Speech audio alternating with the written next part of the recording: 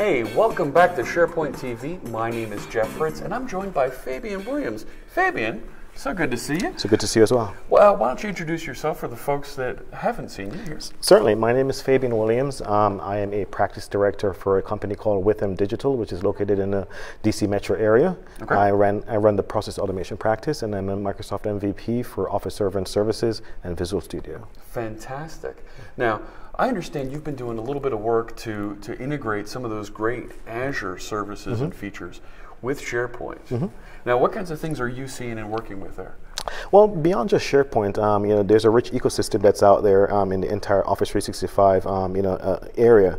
And what I've been doing is using Azure Functions as a way to communicate with the data stores that are behind there. Some of the things that maybe using cognitive services to react to some data and also persisting the data or reading data from possibly SharePoint lists, but also from Office 365 Graph API. Okay, so you're able to take some of those features that we're using around Office, integrate it with cognitive services, make it more intelligent. Exactly. Okay. And even take data that is somewhat even abstract, like in the use case that we're going to be doing here today, something potentially on a business card that represents a user or a contact or a person, and then bring that into the entire ecosystem as a contact in Office 365. Oh, very cool. Or in Microsoft Teams as well. Sure. Oh, that makes great sense. Yeah. Okay. So, do you have a demo you can sure, share with us? Absolutely. Right. So, I'm going to walk through a narrative, step by step, by just giving you a starting point and then walking you through the entire system. So, the first screen that we have here on top right now is using the Vision API, the Computer Vision API from Azure Cognitive Services. Sure. Oh, yeah, I've seen this before. It helps you identify things that are in pictures. Right? Exactly. Okay. So, if you consider a business card is in essence a picture, right, of just data, and the challenge with a business card is that even if you're within the same organization, sometimes business cards will differ based on the person's credentials. Somebody has an MBA, somebody has a PhD. It's a little bit different that way. The titles are going to be different, and so on and so forth. Yeah, there's a lot there to crunch and figure out what do we actually use this for. Exactly. You take that out to different companies, and now it just grows and grows and grows in terms of the differences. So by using the Computer Vision API and using an OCR to JSON feature, we're able to take that information. It puts it in. That's what you're looking here on this side of the screen in bounding boxes, and it basically gives you a JSON. It gives you a JSON representation. Go back. It gives you a JSON representation of what's on the card, and it's a great starting point. Okay. But it's going to be unstructured. No two is probably ever going to be the same because the cards are going to be different. Sure. So it's a great starting point in order to get something meaningful. Now, once you've done that, if you use a company that I work for instance, as I mentioned, I work for a company called Witham, Witham Digital. Okay. And the accounting firm on top of it is called Witham Smith and Brown. So let's say that there's a Mr. John Witham. He works for Witham Smith and Brown. What's the company? Who's the person? Oh, wow. Exactly, right? Yeah. So that's not going to be quite obvious on the business card, and nothing is really saying person this, company that. Right, it's just telling you these are the locations on the card. Okay. Right. So the name entity recognition endpoint in cognitive services has the ability to let you know, okay, this is a person, this is an organization, and what it's actually doing is it has these fields and qualifiers, but it also goes out to Bing as well. So Bing will be able to know, okay, this person is a human being because I found him here. This is a business entity as well. So one API gets you the JSON, another API breaks it down a little bit more, and the challenge is to try and get as close to 100% as possible, which is sometimes it's difficult because fonts also could be different, and that plays a role into it. But just the way people put things on cards and language and cultures may be different as well, left to right, right to left. Sure. That'll present challenges. Right to left. Yeah. Exactly, that present a lot of challenges. Okay. But a good starting point is to get this all into Microsoft Azure because there's a solution for that. Okay. And the first entry point is to get yourself onto a function app, and a function app is backed by a storage account. You have a function account. We also have here in Smart Contacts, it's a cognitive service using that Vision API. Okay. And once you have this as the framework, then the next thing to start to do is actually to basically code this out. Okay, so we're gonna be able to take a picture, upload it to that storage account. that the Azure function would see, use cognitive services to turn it into something that we can use. Exactly. Okay, I'm following you. Now, would it be better to do a runtime demo experience and then go through it, after, and so that we conceptually can see what's going on, and then we just Okay, yeah, let's do that way. Take a look at what the experience is. All right. Okay. So let me go ahead and get my phone up. Okay, and we are going to take a picture of my business card, which I already have out here somewhere. Fabian business card. There we go. Let me make this a little bit smaller so we can see. All right, that's good. So I'm going to open up an application that I have. All right. Move this from behind here as well. We can actually see what's going on. Okay. And I'm going to press this. I'm going to put in my name.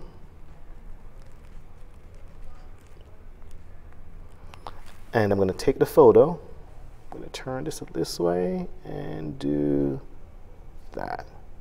I'm going to say use photo. And before I actually commit it, let's go ahead and take a look inside Storage Explorer and check and make sure that I've cleaned up the area to make sure that I'm not there already. And there actually I found myself. So let's go ahead and actually remove me from there. So there's no Fabian Williams in here. We can definitely see that. Okay. Let's also go inside here and then remove myself from here. Am I here? I am not there. So I'm going to go ahead now and say save. And what's happening right now is that the first part is by the photo is being saved into this blob storage. Okay. And we're basically off to the races. And what's happening behind the scenes, we'll take a look in the code in a minute, is that picture is going to come here. So I'm going to refresh. There it is, Fabian Williams, now popped up. Okay, so the picture's in the Azure storage area. Yeah, it's in the blob storage, in Azure blob storage. And sooner or later, what's happening now, it'll go down into these queues. And we have, we can certainly talk a little bit about that, but we have several queues that's happening. We have a queue that'll create the new contact in Office 365. We have a queue that'll create the graph contact, and we have a queue that'll actually put it inside Teams. And in the end, we have an output of, that new representation. Okay. Right.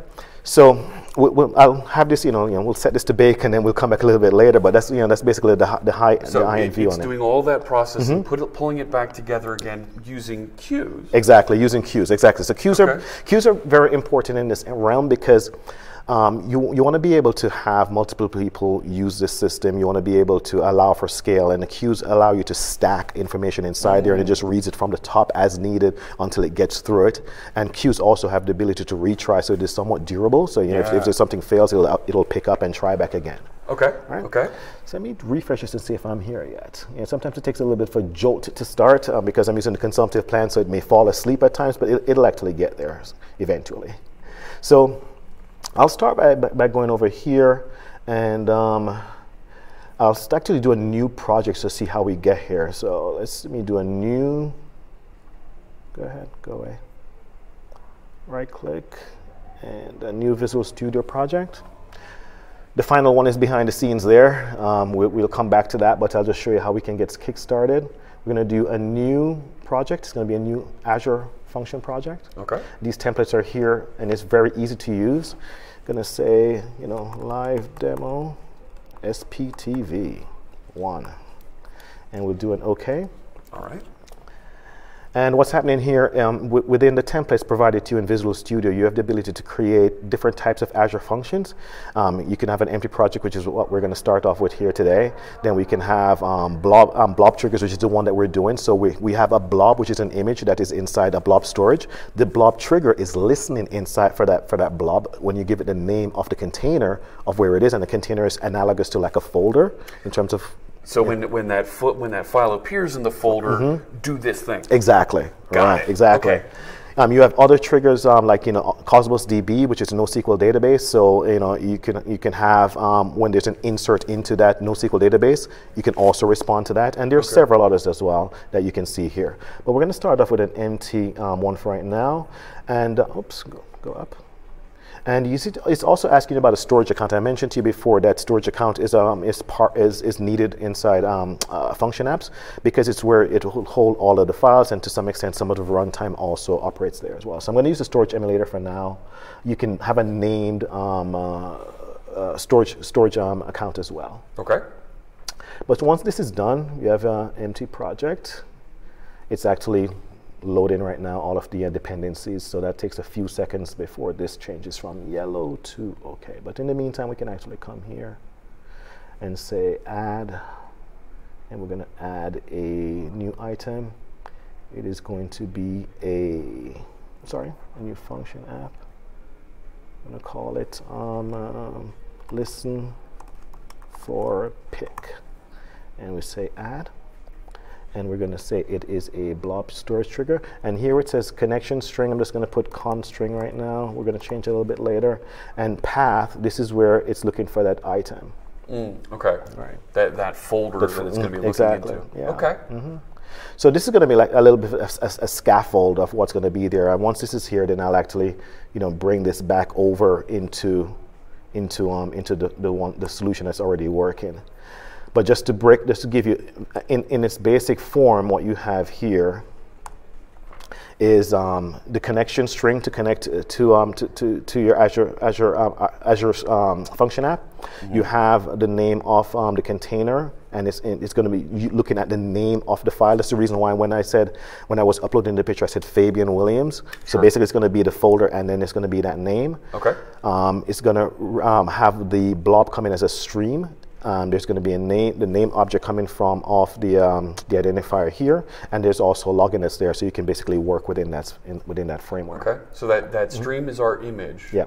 In binary format, so we can parse it out. Exactly. Now, what's interesting about it is that you can certainly change that. So by default, it will come to stream, but what I have here, it's basically almost the same setup where you'll see that it's the queue trigger. It's looking inside that container. It has a connection string there. In this item, I'm taking an item called OCR payload. Now, what I did, stream is it's somewhat just nebulous. It's out there. It doesn't know what it is in terms of a true object in terms of properties and attributes. Okay. By saying that I'm giving it a type of OCR payload, what I did is, remember when we were over here and we were looking at in the JSON property? Yeah. Right. So I took this schema and created a class for that called OCR payload. So now I can basically represent it in terms of just the different, the bounding region, the text, the words, and now I have a complex object that I can start to work with, and just basically saying, object.property, and I can start to use strong typing around your OCR output. Exactly. Got it. Right. Okay. So once I have that, then what I'm doing here, basically, when I was in Azure Storage Explorer before, and you saw me saying that you have several different queues, these are all of the queues as my output. So this is my input where I'm receiving that blob information, and all of this information here from line 23 all the way down to 30, these are my outputs. So what I'm doing is I'm setting this up as such that I can take some information in, and once I get it in the format that I need to in terms of a proper user object, then I can say, okay, I want to put it inside Office 365, I want to send an email, I want to put it inside Teams, and so on and so forth. So it's just fanning it out into different queues. So you're gonna do that. You've got the analysis back. Fan out those results. You've got, it looked like 5 other queues there. I'm guessing you have other functions hanging off those queues. Exactly. That'll go do appropriate things. Exactly. Okay. Now, the way that I'm doing it here is I would say it's more demo-aware than what would represent real life. There's a concept within Azure Functions also called durable functions, which is what I should be using, where you can actually have a single entry point, and then you can have several other functions running inside there. So rather than handing it off into several different queues, it can be in one queue, which can be seen across by several different child functions. Okay. And that's a proper way to do it. But this I would say demo's better because it tells the story in a more linear fashion than having to explain that, but I just felt it necessary to put that out there as well. So once that is done, I get that information coming in from the OCR data, I serialize it, I put it through my own parser, which is looking at that OCR data, and I get my results back. And once I get my results back, I also make one other conversion called, and let me see if I can just pull it up here under models. It's maybe a little bit messy, but we'll work with it. So there's my OCR payload, my full contact, my info. You notice it starts to take the shape of something better now. company, name, title, address, right? So my full OCR payload is taking the partition key, a row key, because I'm putting this inside table storage, and you need those. Quite get that. Yes, thank you. Thank you. Siri's acting up, exactly. So I basically have my full card info, and now I'm putting it into something that I can now start to work with a lot easier to put inside a Microsoft Office 365 contact item. Sure. So once I've done that, then I basically get my partition key, smart cards, a row key, which is a GUID. I'm sending this to myself for right now, and I'm basically taking the table data and dumping it inside a table as well. And then once that's finished, or in concurrence with that, I'm also now making a call to the text analytics API doing the name entity framework. And here's where I need to do a little bit of a cleanup. And I'll just come down here to this bit right now. So it's still a work in progress, but there's some things that the API is going to say, okay, I don't know what this is. So I just treat that as an unknown array. Just put all of your stuff inside. Oh, just you don't know what this is. You don't know what this is. Give me an array of all of those items. So what I'm saying now is, okay, take those items that are inside that array, it's a single element array, and then look for certain, put it against the name entity recognition API. And if you recall, under the name entity recognition API, we had organization, we had person, we had location. Yeah. So once if it identifies or if it triggers on that, I'm saying, okay, it found it found Witham Smith Brown. Oh, that's an organization. Let's start using that. So I'm adding it into my table storage. Exactly. Yeah. Under email, it looks at the @ sign. Under web address, on the email, it looks at the @ sign. On email, it's look for .com, all of the common patterns that you'll see for that. And then once I've done that, then I basically add it to the table. Then I basically load all of my queues, and then each respective queue will start to pick that up. And then fan those out, distribute those. Exactly. Okay. Let's see if we actually got anything back from over here. I think sufficient time has happened, even if, let's see here. I still don't see myself as yet, but we can also take a look at those queues, right? Yes, we can, and I know they're gone from the queue, which means it's just let's actually check inside Firefox here and see if I have a new item in my Teams. What time is it? Oh, that's 12:18. And sometimes the demo gods can play vicious games with you. I don't see it here, but let's use an example that I had from before. Okay. So you'll see it say here, I met Fabian Williams. It has the website information. This is basically taking that information and put it inside Microsoft Teams. What it also does is, this is new. There it is. I think it just arrived. Exactly. Right. Live while you're waiting. Right. So here we have Fabian Williams popping right in as a contact. Yeah. We also can look inside here, and there's a Fabian. There it is, 4:23 p.m. Right on cue. Just arrived. Exactly. So we have the queue, and then I should also have, if I check my emails. Okay. Well, is it okay to pull up my email on live TV? I don't mind. I don't think anything's going to be problematic, but it's going to. Tell you what, can we go to the full camera, and then bring it up so you can be sure that it's isolated to just the email you want to show. Exactly. All right, we'll do that. So what we're going to have, which I think is a really cool part, is we have an email being sent to the person whose card you scan with information about you. What was identified. Yep, exactly, and also. Let me just go ahead and grab it here, open this up, make this a little bit bigger, right? So we can come back to here. Okay. What we have here, and I'll just download the pictures, is a little cheesy picture of me doing a session, telling you, hey, it's good that we contact with each other. It says Fabian Williams from Fabian Williams because it's me to me, but it'll be personalized. But we also have a VCF card here that I could certainly open up. And it basically has my contact information now that you have on your phone. So you basically click on it, and now you can add me to your phone. So what we've had from a photograph on a business card is we have a person going into Office 365 as a contact, which gives you corporate memory. Yeah. So you have a bunch of people out there at a conference similar to here today, people just taking photographs. It's feeding directly into the corporate system. So you have that corporate memory, and you have it at scale. If you have Dynamics, you can. You could. I was going to say Dynamics or Salesforce. Exactly. To collect those sales leads. Exactly. Oh, yes. Something like a MailChimp as well. You have it inside, Teams as well. So let's say that you have a set of people working, as inside sales rep or whatever within the organization, and you want to have them start to move. You have that there as well. So there's in one action, one click of a button, you basically are fanning out to both marketing, to sales, and from a corporate institution. Having a corporate memory of interactions within your company. Very cool. Yeah. Now, the only things that I want to make sure that folks watching, if they wanted to implement something similar, right? This is very much demo. Yep. Folks need to be aware of GDPR, right? Those exactly. privacy standards. You can't just take pictures of everybody's quite right business card and keep them forever. Quite right. Quite right. So the concept is amazing. The implementation is great. You got to make sure you handle those little legal things, and like you were saying, the durable functions. Exactly. Might be a better way to implement. Certainly, but you can also, let's say that within the confines of GDPR, and to be able to be to have people forgotten out of the system and be mindful of PII information as well. You can certainly have functions running behind the scenes that's either doing a cleanup jobs or to also put approval and checks into the system at any point in time.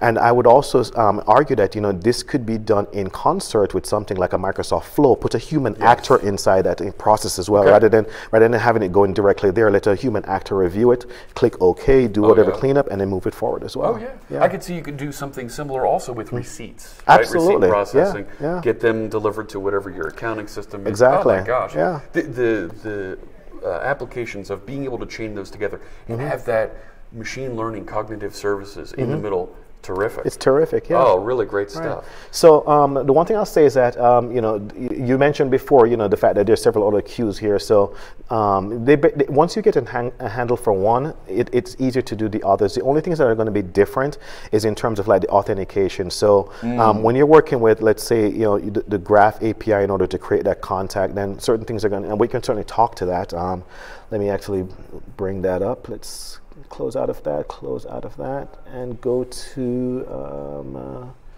let's go to where I would have that. So go to here, and go to portal@azure.com. Oh, hang on. Hang on. Can we cut away from the portal, please? Thank you. Okay. We'll make sure that none of your subscription IDs appear. Thank you so much. I didn't even think about that part of it. Thank you for having my back there. Well, I guess we can, we'll speak to it quickly and then we'll get out of it. Is there anything there? Nothing's there right now. Okay, so let's go to application registration, and that's not the one I wanted to be in. Where's that? Hold on. Not Fabs Willie. Tell you what, we can speak to it here. So what we have here, like clicking into when you're working with the Graph API, there's a couple of things that you have to have under consideration. One, how are you allowing interactions between the app and the user? Are you going to be always asking them for consent to, because in the end, when you take the picture, well, who are we sending this to? Are we sending it to the person behind the phone? Are we sending it to just, a directory or a file that's sitting out there? How we want to handle that? So in my example, what I'm doing is I'm actually having it sent to the user, but I'm using, instead of using a delegated permission where I'm asking for your consent, I'm using application permission where the administrator can consent for the entire organization for it to work, and I'm using certificates in order to manage the call between Azure Functions and also the graph, the Office 365 graph. So and within that gives me my identity context. But what I can do also is I can start to provide more granular permission in terms of saying, okay, in this instance, I want to be able to to read or all profiles. But I can also say that I'd like to come inside here and say I want graph, and I also want to do application permission. and I'd like to go into contacts, and I want to do read and write. Ah, okay. Right. So in this instance, once I do this, and I won't save it, but I'll go all the way up to saving it, and I'll say that. Oops, not discard. Add permission. Application permission. Contacts. Read and write. Where's my save? Add permission. Hiding at the bottom. Hiding at the very bottom. You'll notice up here right now it says permission has changed. Users, move added, and I can say add permission, but I need to grant consent. So once I grant consent, now it won't ask me or ask the end user about giving permission because the admin has already done that. So once that's done, then now I have everything set up in order to be able to operate. So at this point in time now, when you're coding a solution, you can use the Graph SDK and use the new authentication library, Microsoft MSAL, Microsoft Authentication Library, and create a authentication provider that will work for you within the app. So that's if you're working with Office 365 and Graph and anything related to the applications that we saw before. It could be Graph, it could be SharePoint, it could be Planner, it could be Teams, it could be anything. One authentication model for all of that. In the case of well, let's not use Microsoft. Let's use something like a Dynamics or a Mailchimp or a Salesforce. Then that's using more OAuth. So you basically will get either a key, a token, exactly. Yeah. A client ID, a client secret that will give you a token, and you're able to use it that way. And probably can use traditional REST calls for that as well. You don't really need an SDK for that. So even though the construct of the function app is the same, the authentication and how you're about handling the identity and handling the so both authentication and authorization, who you are and then what you can do, that may be a little bit different as you work within the different data stores. Sure. But that's probably the only difference that there is working within the system. It's quite easy to use. Terrific. This is really neat. I'm thrilled to see how these pieces all fit together here. And you've got a session here at SharePoint Conference that's going to dig in a little bit further on that? Absolutely. The session actually has happened. It was this morning at 11:30 to 12:30. Okay. And there were some leave-behinds, for the code in a GitHub repo. So if you go to github.com/Fabian Williams. Let's share that link real quick. GitHub.com/Fabian Williams. Fabian Williams. Yep. They're probably the one that's right top of screen there for you to be able to pull this code down and go to business. The only thing that's not there is obviously my keys to my tenants, but you have everything. Your own Azure exactly. Right. That's great. Thanks so much for joining us. Thank you for having me. This was great. I love the demo, and I hope you out there join us tomorrow. We'll be back with more great interviews right here on SharePoint TV.